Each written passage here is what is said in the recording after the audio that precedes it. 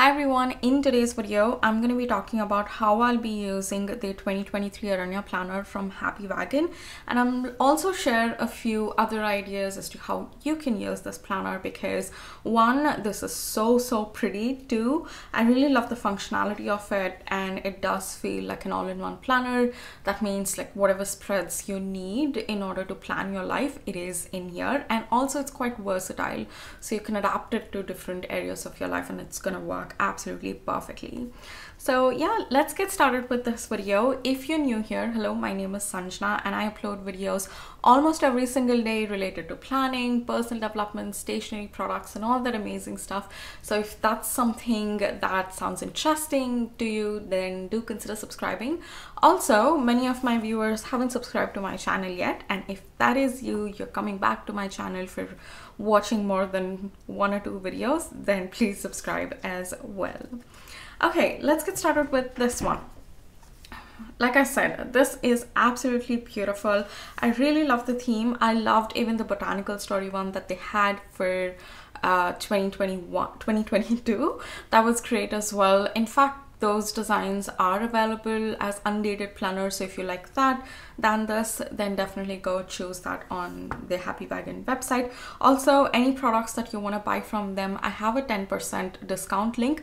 You just need to use that link to make your purchase and the code automatically applies during checkout. So that's something I wanted to mention as well. Anyways, let's go through the pages that we have. I am going to be using this particular planner as my personal journal, and I'll get to talking more about it when we go to the daily pages. But for now, we are going through the yearly pages. We have this year at a glance. This is amazing. I personally don't use it apart from referring to dates, but in the past, there have been planners in which I've used. For example, when I was doing my post-graduation, I had a planner. I think most planners have year at a glances.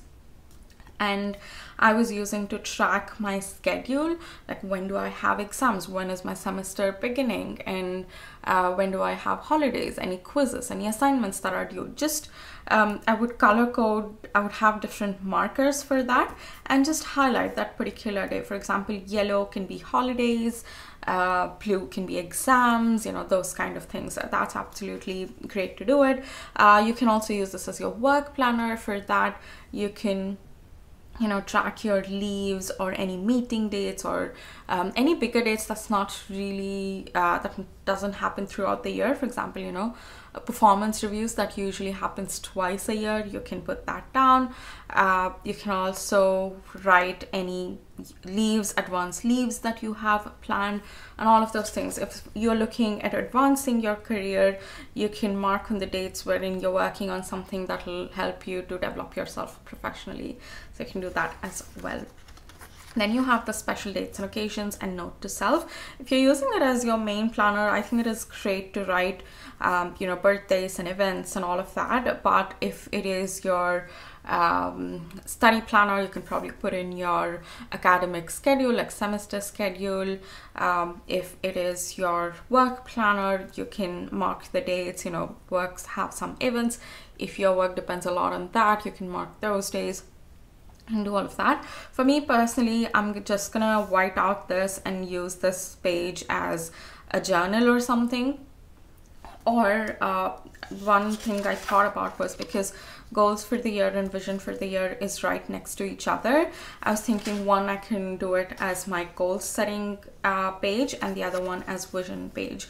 Since this is not my main planner, I'm not gonna sit and create a vision board or create a goal setting, my 2023 goals spread.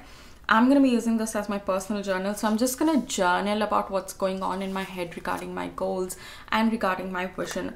I'll also talk about the difference. I think some people get confused between the two, goals and vision. I'll talk about that when we get to the monthly pages, because even in there we have goals and vision pages.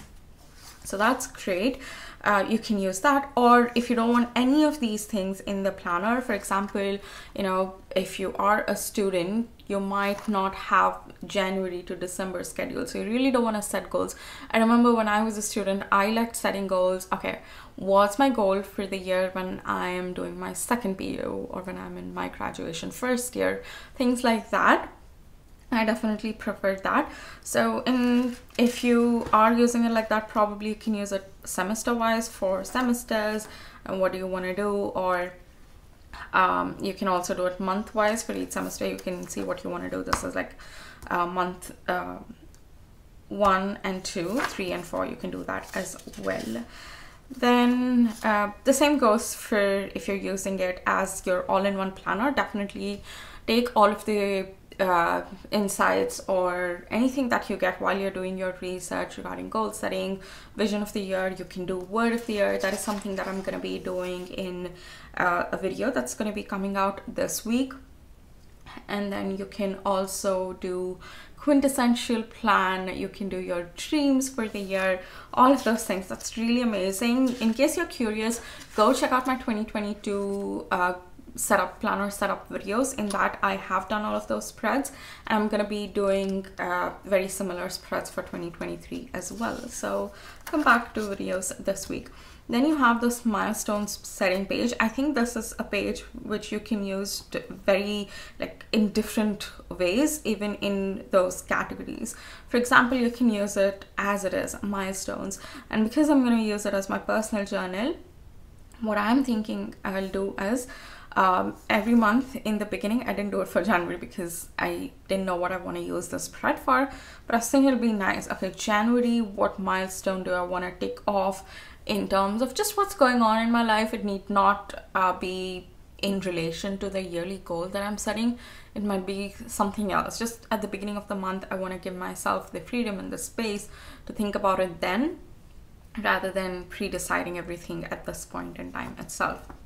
But other than that, you know, you can, if you have, let's say your one of your goals in your career is to create another source of income, and you want to start a business or you want to do something that brings in money, probably start freelancing, you can set your milestones for the year.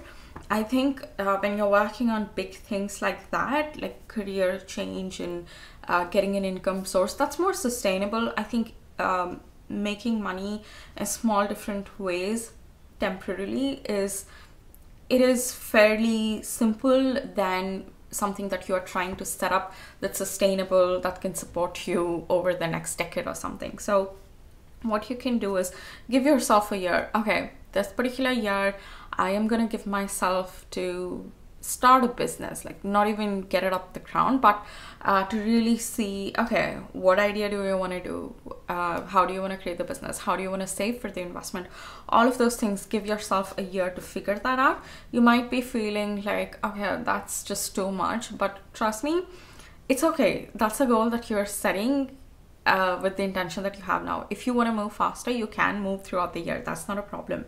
But just to set the intention, you can give yourself a year and add the milestones that you want to track with your students and stuff. Like if you're a student and you want to use it as your student planner, you can add the goals that you want to achieve that particular month. Or let's say you're in a final year and you have your campus selection sometime in March or September. That time you can write, okay, August, my milestone is to apply for these many jobs, you know, not completely rely on campus recruitment. July, I want to finalize my resume, and probably March or June, I want to take up career coaching or something like that. Whatever your main goal is, see how you want to set milestones for that. Or you can add picture of the year, you can add highlights of the month, like after the fact that it has happened, you can come back and add it here. Then we go to the monthly pages. I've already started using January, and because this is my personal planner, I don't really want to show that because it's just journaling that I do. Let's go through one of the months. Probably we'll go to June, and then I'll talk about the monthly pages in here. So each month we get a beautiful illustrated pages. I'll do another video showing all the illustrations, like monthly cover page.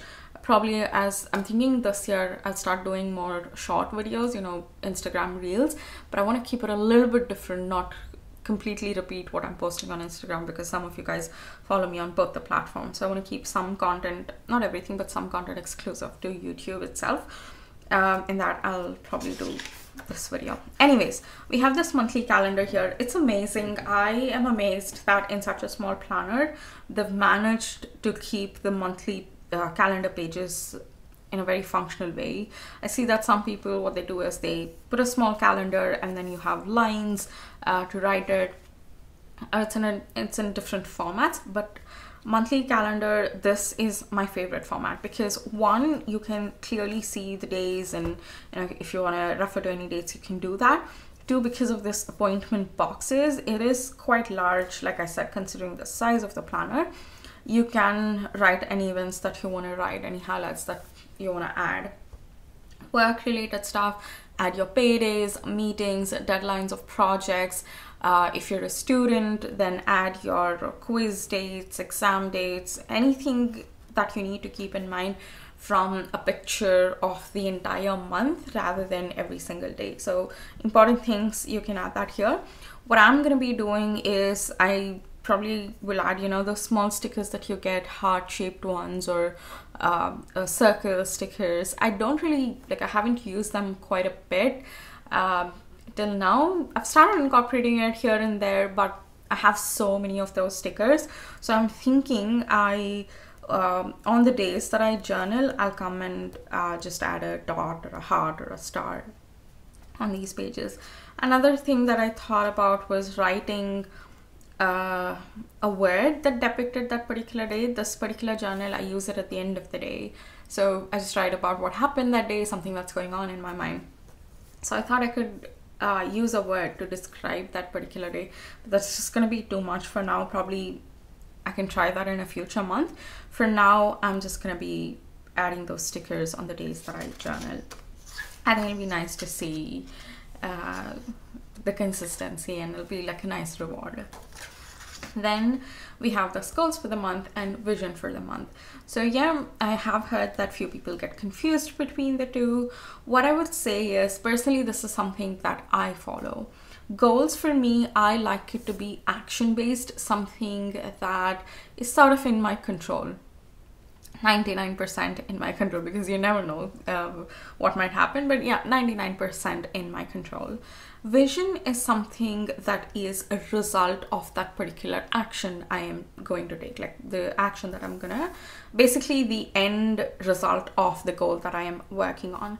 An example that I can share is social media. In the beginning, like everyone else, I was wrapped up, excuse me, I was wrapped up in thinking about how many number of followers do I want. And for the longest time, I was obsessed with having 1,000 followers. And it just got really disappointing when I thought it's not moving at the speed that I wanted it to. Then what I did was a couple of years back, I decided, let's chuck that idea. I would want 1,000 subscribers. But let's focus on something that's in my control, something that I can do. Yes, it does depend on your actions, your results, but it's not completely in your control. There's a lot of other factors that goes along with it. So I thought, okay, I am gonna publish these many number of videos in this particular period of time, like in a month. One of the first things that I did was I did a 30-day personal development challenge, where I decided 30 days I want to post 30 videos talking about different personal development topics. And that challenge set up a great foundation for what I am doing right now with the number of videos that I'm producing.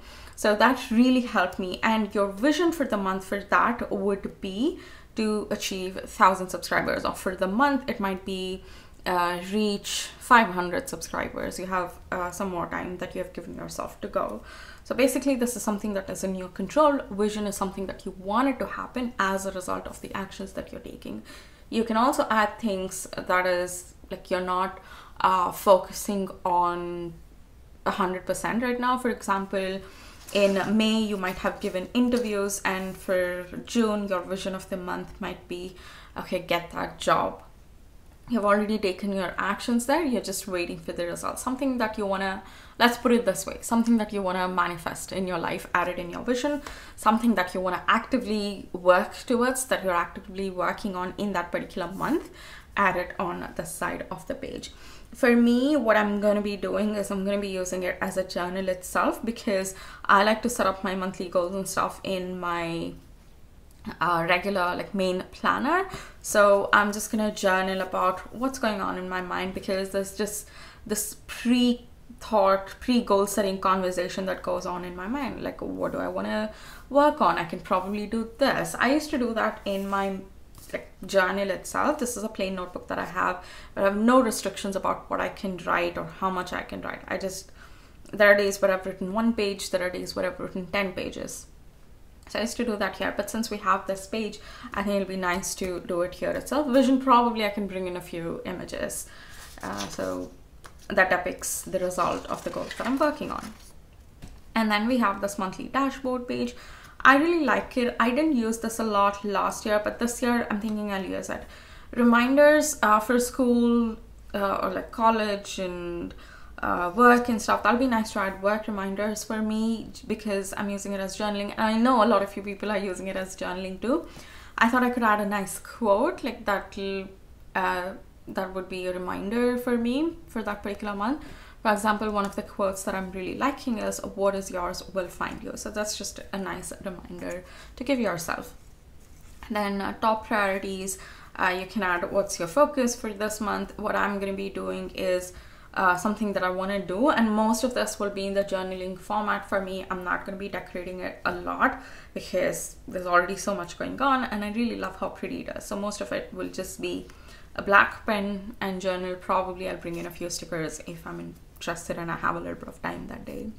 Habits to adopt, habits to quit. I'm going to be using these sections as it is as well, but you can use it as, you know, in Tatiana's planner, a lot of you like the project planning page.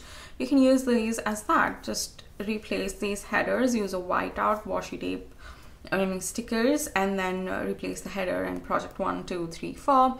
You can write your exam schedule, you can write your study schedule, you can do all of those things in here. Habit tracker, I wasn't using it. I think it'll be nice idea for me. I'm thinking about something that is just going on in my mind, something that I'm trying to be intuitive and mindful about.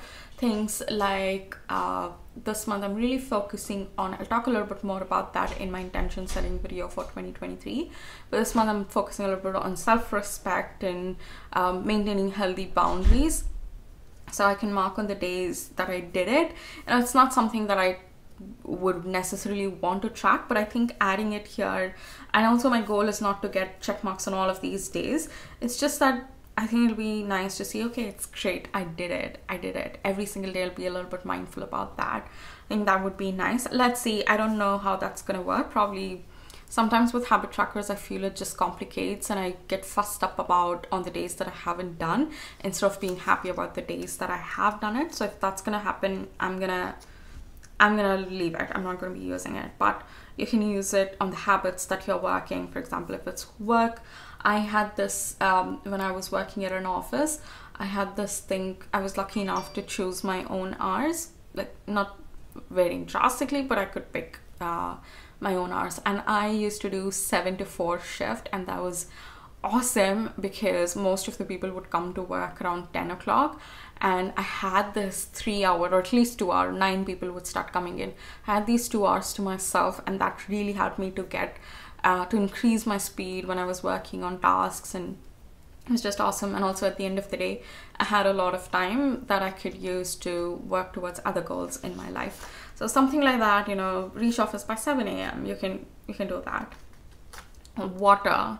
Water is another thing that you might miss, or, you know, taking adequate breaks, making sure you're going on walk in the middle of the day when you're working because you're just sitting down.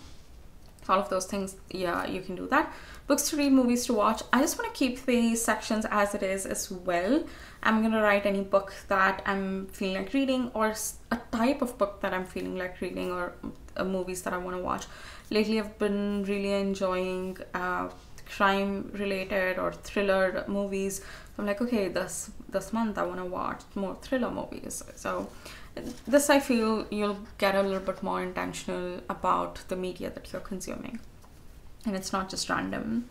Then we have this monthly expense tracker. This is amazing. I feel tracking your expenses from the time you want to become a little bit more intentional about your finances to the time you're extremely good at it. I haven't reached that place, but I have come a little bit far along than where I used to be a few years back. What I have noticed is tracking your expenses is the key. It is just the key. Whether you're creating your monthly budget or not, that is secondary, at least that based on my experience. But writing down or tracking it in an Excel form or something, whatever works for you, do it, because it is a game changer. And I love that there are so many entries here, because many planners have just like 5 lines or something. Like, we all have more than 5 lines of expenses, so you can do that in here. For me, because this is my personal journal, it doesn't really make sense. If it didn't have any columns, I would have probably used it for thought for the day, but since we have columns, I've thought about it, like using it in different ways. It's just too complicated for me, so I'm just gonna ignore this page and move on to the daily pages. But if you are the one who wants to get a little bit more intentional, I know that is something that you don't want to hear.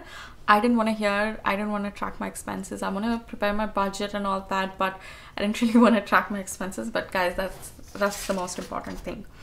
Okay, then we have the daily pages. Self-explanatory. You can write down the things that you want to get done, or anything that's going on in your day. For me, I just write about whatever is going on in my mind. I journal about it, and so far so good. I also used this as a journal last year and worked quite well. I debated using this planner in different ways, but because it's so pretty, I really wanted to use it as a journal. And you have all of these daily pages. Also, this is not a weekly planner, by the way. It just continues with the days. That's nice. In 2020, my phrase of the year was 1 day at a time, not focusing on monthly planning or yearly planning, but just take things 1 day at a time. And it really worked. I was using the Inkpicket 2020 planner, and that was more a daily planner too, and that worked quite well. So it's great if you want to take things 1 day at a time. Then you have this monthly reflection pages, accomplishments, month-end reflections, plans for next month. I feel these prompts are very simple, straightforward, to the point, and nice. If you're someone who's just beginning, it's amazing. Start off with it. For me personally, I have found that this is quite sufficient that you can do. Or you can do like, what do you want to start, what do you want to stop, what do you want to continue doing, and all of those things. Then this year I feel like they have included extra notes pages. Correct me if I'm wrong. I think in 2022 we just had 1 notes page for each month, but this year we have a few more. I can think of a few things. For me, I'll explain what I want to do for journaling first. I'm thinking anything that stands out in that particular month, any memory or any major thing that happened, I want to dedicate these notes pages for that. For example, New Year's Day celebration, or if I'm having a birthday, or if I go on a trip, I can journal about that in here. And then if you are a student, what I would do is, in the notes pages that I had in my planner while I was studying, I would write down, like, let's say the professor is explaining something, and then I suddenly remember, I'm like, okay, this would be a great idea to include in the assignment, or I can use this particular idea in, like, I've taken up entrepreneurship as well as marketing in my post-graduation. So in my marketing classes, I'm like, okay, this is something that I can experiment with my YouTube channel, things like that. If you're getting any ideas, you can write that down. While I was at an office job, and I was using notebooks as my planners, you know, there are some times where you're just thinking about something else, like completely unrelated to office, so you can write all of those things down, or you can use these as your meeting notes pages. I personally like to have a separate notebook for meetings because Tatiana's planner doesn't have monthly notes pages, so I do that in there. You can use this as meeting notes too. I think these many pages are plenty for that. So we have all of these things.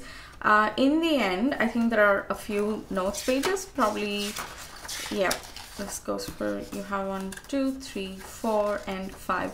You can do your pre-planning for the upcoming year, or you can write your yearly highlights and stuff. I think what I'm gonna do is, this year I experienced that I felt really overwhelmed with New Year goal setting. That's the reason you're not seeing videos from me yet regarding New Year goals and intentions and all of that.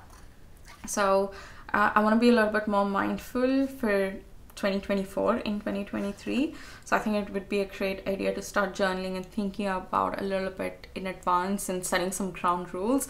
For example, not comparing myself to the people who are setting goals by January 1st and who are working on their goals from January 1st itself. So all of those things I'm thinking I could journal in there. I am so happy that I could add this planner to my planner lineup this year as well. I hope they don't make any changes for next year, because this just works so perfectly. I love this size, the quality is extremely well made, the price point is pretty good, and do I even need to talk about the designs? It's just so pretty colors, every single thing. I absolutely love it. So let me know how you are planning to use the Aranya planner for 2023. You might be using it for something else apart from the ones that I mentioned. Do let me know in the comments below. And also, I hope you found this video helpful, all of these tips. And please give it a thumbs up if you did, and another reminder to subscribe if you haven't already. Thanks a lot for watching today's video, guys. I will see you in my next one. Bye.